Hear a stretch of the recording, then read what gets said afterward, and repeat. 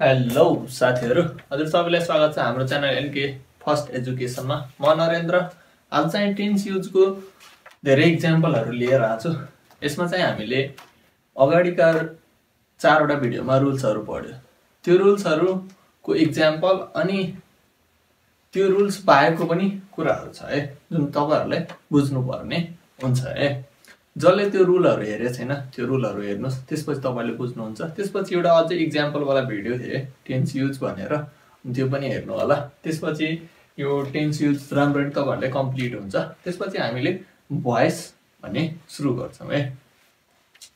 अब चाहिँ यहाँ हेर्नुस्, हाम्रो के छ भने चाहिँ यहाँ एट प्लस टाइम छ।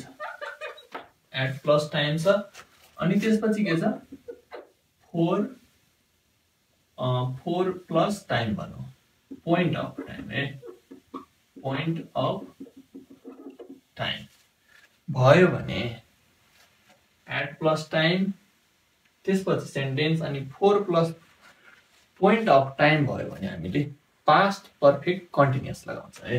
भनेपछि यसलाई के गर्छौं, at 4 PM Hee, past perfect भनेपछि ही सँग के आउने भयो, पास्टमा हाम्रो ह्याड हुन्छ भनेपछि ही ह्याड, अनि perfect continuous Hee had been running for 2 hours yesterday। अब चाहिँ यहाँ एट लास्ट हेर्ने बित्तिकै हामीले के गर्नुपर्छ भने चाहिँ यो सिम्पल पास्टमा लिइरहनु पर्ने हुन्छ। भनेपछि at last he became successful. त्यसपछि यहाँ लास्ट हेर्ने बित्तिकै यो पनि सिम्पल पास्टमा हुन्छ भने सी को साउ हुन जान्छ। ही lost his left I in the first world war. यदि हाम्रो पास्ट सेन्टेन्सको यहाँ बितेको कुरा भइरहेछ भने त्यसमा हामीले गर्छ सिम्पल पास्ट लगाउँछौं। अनि चाहिँ ही यहाँ LOST lost his left I in the first world war लेख्नु होला। अब जस्तै at the AC, at plus time छ भने, एट प्लस टाइम छ अनि नेक्स्ट इयर को कुरा छ भने चाहिँ हामीले के गर्छौं, त्यसलाई सिम्पल फ्युचरमा हाल्छौं है। भनेपछि he will appear at the STE exam कस्तो पाराले के नेक्स्ट इयर। जस्तै यहाँ पनि हेर्नुस् है, यहाँ टुमोरो लागेको छ भने टुमोरो लाग्ने बित्तिकै हामी के बुझ्छौं, सिम्पल फ्युचर बुझ्छौं। यसमा पनि के गर्नु पर्यो, दे विल लेन्ड अनि यु, यहाँ लेख्नु होला है सेन्टेन्स, मैले सेन्टेन्स लेख्न, दे विल प्लस V1 हुन्छ सिम्पल फ्युचरमा, त्यो लगाउँछ। अनि यु लेखिदिन्छु पुरै, मनी TOMORROW टुमोरो। जस्तै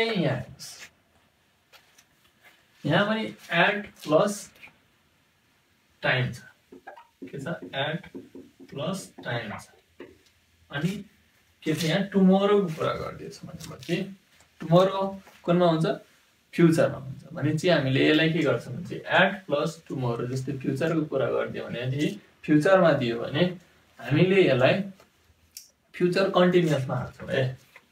भनेपछि at 5 o'clock tomorrow I, future I को साथमा के लाग्छ, सेल, आई सेल, अनि I sale be having a party. अब जस्तै नाउ लागेछ भने यो के भयो, कन्टिन्युअसमा हुन्छ, प्रेजेन्ट कन्टिन्युअसमा भनेपछि he is writing a novel now.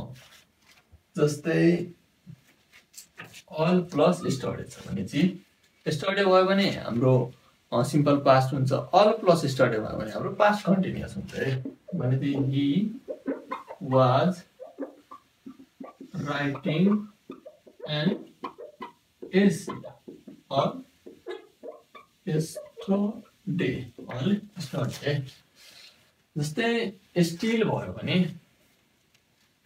Still केमा हुन्छ हाम्रो प्रेजेन्ट कन्टिन्युअसमा स्टिल हाम्रो केमा हुन्छ प्रेजेन्ट कन्टिन्युअसमा तर हाम्रो के छ यहाँ एट दैट लागेछ भने चाहिँ यो के भयो हाम्रो पास्टमा एट दैट लाग्ने बित्तिकै यो के गयो हाम्रो पास्टमा गयो अनि त्यहाँ हाम्रो के हुन्छ प्रेजेन्ट कन्टिन्युअसमा हुन्थ्यो अब हामी पास्ट कन्टिन्युअसमा जान्छौँ है भनेपछि सी कन्टिन्युअस भनेपछि पास्ट कन्टिन्युअस वाज हुन्छ sleeping still at that time जस्तै ही एट हुने बित्तिकै हामी के गर्छौँ प्रेजेन्ट पर्फेक्ट भन्छ भनेपछि ही प्रेजेन्ट पर्फेक्ट भने ही हैज हैव प्लस भी भनेपछि हैड एट होने बित्तिकै प्रेजेन्ट पर्फेक्ट भनेपछि हैज